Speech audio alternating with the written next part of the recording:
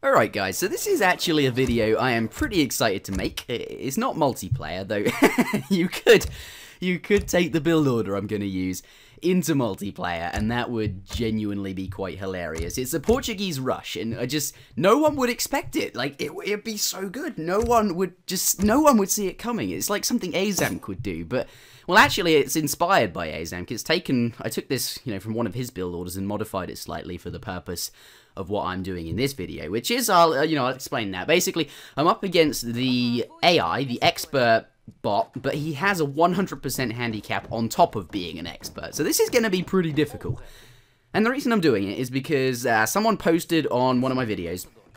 He said, I'm having trouble beating the expert UI by rushing with Portuguese. I can't remember what he said exactly, otherwise I'd have it on screen right now. I couldn't find his comment. I spent like 20 minutes looking for this comment, just couldn't find it. So that was a whole bunch of time wasted. I thought this video would be really quick to make, but actually I've spent quite a while on it because, well, you'll see as we get towards the end. But basically, yes, I even made the AI the Iroquois, because at the highest level of multiplayer, Iroquois is undisputably the highest, best civilization in the game. Every top player says so. Anyway, what are we doing here? We're looking for the Travelers, man. We're hoping that he doesn't turn up right now. We don't want... There he is. Come on, trading post. Get up before he casts it. I need the XP. There it is. He gets the XP and finds a 140 food treasure. Absolutely insane. I was so lucky. I just thought there's no way I'm going to get that trading post up because it's so far away, and my explorer just started on like the opposite most furthest away point of my town center possible, like as you do. And went for this anyway. I thought, it's single player, I can restart. In multiplayer, I probably wouldn't have taken that risk.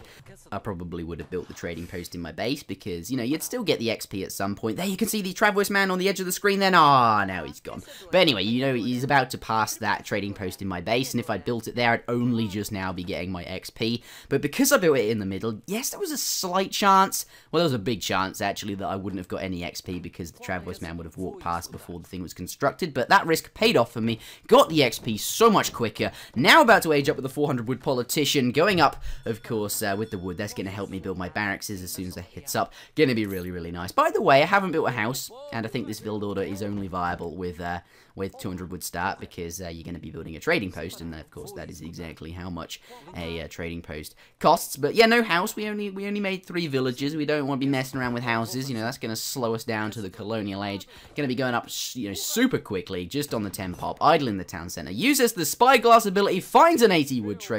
What a pro! And there's a scout treasure there. I am so lucky this game. I'm just going to bring that up again because, Portuguese, right? You only get the 1 scout. And you've got no one to help you scout. And if you're going to build a trading post, first of all you have to walk to that central one, and then you have to build it. That takes like a minute. And then you have to go back to scout for your hunts and get those 30, 40 gold treasures. And, I found a scout that's going to help me scout so much more. That's really, really good. And a spyglass, the 80 wood treasure, like, such insane treasures. Not to mention I picked up a 140 food treasure before I aged to help me get up even quicker. But anyway, yeah, that's the whole point of the strategy. Like, that 140 food is going to help me so much more because, what you're doing here is going up to the Colonial Age super quickly. There is no messing around in the Discovery Age. You're not collecting up unnecessary gold crates that aren't going to help you age up. You're not collecting up unnecessary wood crates because you're not going to be building a house. That's a waste of time. You just want to make 3 settlers and just go up straight away. That 140 food helps so much. And then you just start spamming these Colonial Age shipments at them. And, that's the whole point we build a trading post, by the way, because, if you don't know what trading posts do, obviously they generate XP. If you don't know what XP does, and you probably don't play the game, or you're perhaps not subscribed to me and all of that jazz. But basically, XP it affects the shipments. The more XP you have, the more shipments you have. And the whole point of this is just to rush as fast as possible in the Colonial Age, spam these shipments. 700 food, gonna be using that to train it. All the military units that we need, as you can see, collecting a lot of coin for musketeers here. Don't really have the economy to support like a full-on aggression. Well, a sustained aggression, I should say. This is a full-on aggression. Yeah, 700 food. Not a very efficient shipment, since food is the fastest gathering resource, but it is what musketeers cost, and that's, exactly what we're going to be training. You're going to use that town center. It's basically an outpost. An outpost. You put it as near your opponent as possible. Really take their map away. Try and place it near one of their hunts, and, you deny them that hunt. And you can use it as a forward spawn point for your military shipments. As soon as that town center's up, I'm going to change the spawn point. Those 8 crossbowmen, they're going to pop out right right next to my town center, and then I've got like a giant massive unit. So I've got like 5 musketeers, 8 crossbowmen before like 4 minutes, but like way before 5 minutes. It's insanely quick, and you can do a lot of damage. And if they're not expecting it, perhaps you can win the game this way. I don't think this is very good strategy overall, because you do sacrifice a lot of economy, but for the purpose of this, it's fast enough to really mess up the AI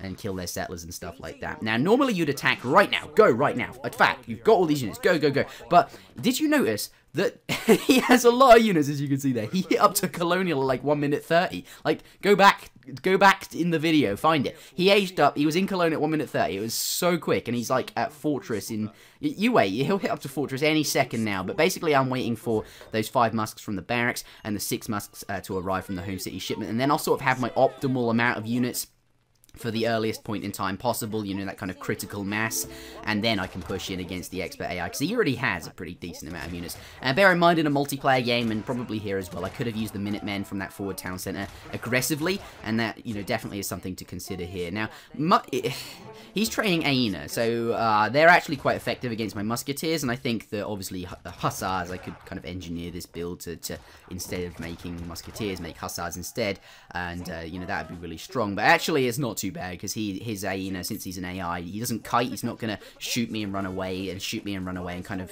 you know, use his range advantage to stay out of range of my musketeers whilst still shooting them.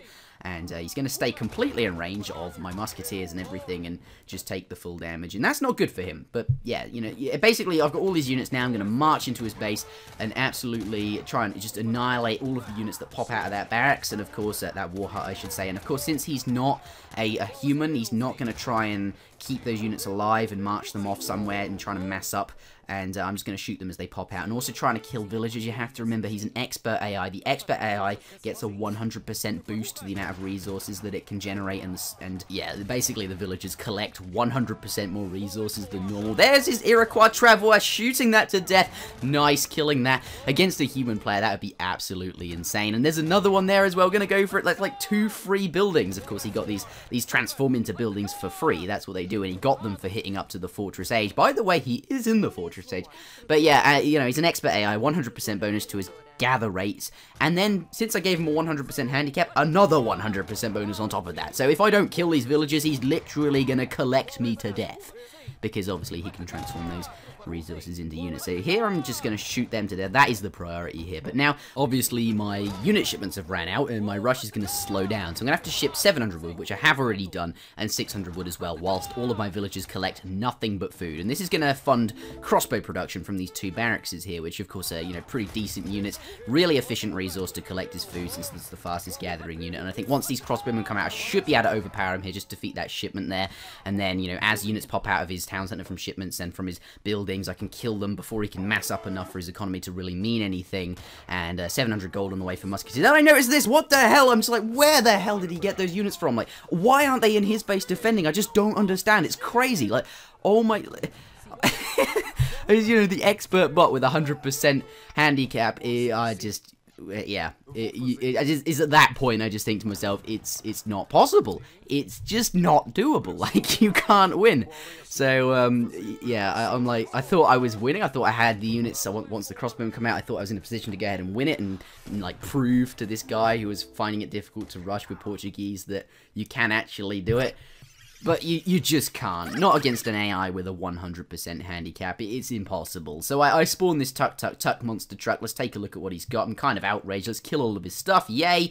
But yes, I'm now going to transition the video into another game where I do the exact same strategy against the Iroquois, but with no 100% handicap. Just a regular expert. So yes, you can see here that my 8 crossbowman shipment is about to arrive. That is my first batch of military as well. You know, the 5 musketeers from the barracks. So we're at that point where, you know, I've done all of the stuff you saw last game, but the military is just now hitting the board. The first shipment has just arrived, and the first military is coming out of the barracks. Now going to walk in here, you know, see the settlers, and notice here how he's not actually in the Colonial Age yet. That is the power of the 100% handicap. With 100% handicap, he hits up at like 1 minute 30, but now you can see he's only just hit up. But yes, now, you know, going to shoot these settlers dead. Of course, those are still generating him a lot of resources. He collects way faster than I do. They need to go down, and I'm going to try and kill the units as they pop out of course, the war hut there. So I'll station my units next to it, though these, you know, those 10 musketeers just finishing off the villagers, and some of the military units near that mill he was trying to construct before they're going to go in towards the blockhouse. But yeah, 700 wood now on the way, and of course 600 wood will follow that up as well. That's going to be for the crossbowman production. As you saw last game, they're going to fuel the military after this initial push. Of course, all of the villagers on food. Food is the fastest gathering resource. You collect food faster than any other resource, therefore it is, you know, that is the most efficient resource to collect. So you collect nothing but food, send wood, transform those 2 wood shipments into military by training crossbow pike, which cost of course nothing but wood and food. Very, very efficient, just creates a lot of units very quickly. A lot of rush build orders are based off that very fact that food is a fast gathering resource, and that you have 2, you know, fairly decent wood shipments that you can use to train military units with. Anyway, the reason we're on ×2 speed is because honestly, you saw basically all of this last, you know, just a moment ago, and I really want to kind of push in now. But hopefully that does prove to the guy who posted the comment that you can rush with Portuguese. He said he was able to rush with British and Ottoman. Ottoman, I can see. Yeah, that's a pretty good civ to rush with. Yes, I can see. I don't know what that accent was, but okay. And British, yeah, not so much. If you can rush with British, you probably can with Portuguese. But I don't know. I don't know for sure. Basically, this is it here. I forced all of his villagers off the resources. And yes, he can collect a lot faster than I can. But if I can kill his villagers, just if I don't let him collect resources, then that extra bonus means like genuinely nothing. So that's what I was trying to achieve against the expert UI. Maybe I can beat the 100% expert bot. I think I'd have to rethink the build order and kind of make hussars rather than musketeers versus the hyena. We'll see. I'll see if I can do that, or maybe someone wants to do that and send me a recorded game. I'd be happy to post that up. But yes, now just killing off the remainder of his buildings, and then of course he will ask me if he can resign, as if I really give a... Anyway, there it is. Thank you very much for watching, everybody. If you enjoyed the video, then do remember to press the like button. If you haven't done so already, do subscribe as well, because I make regular content.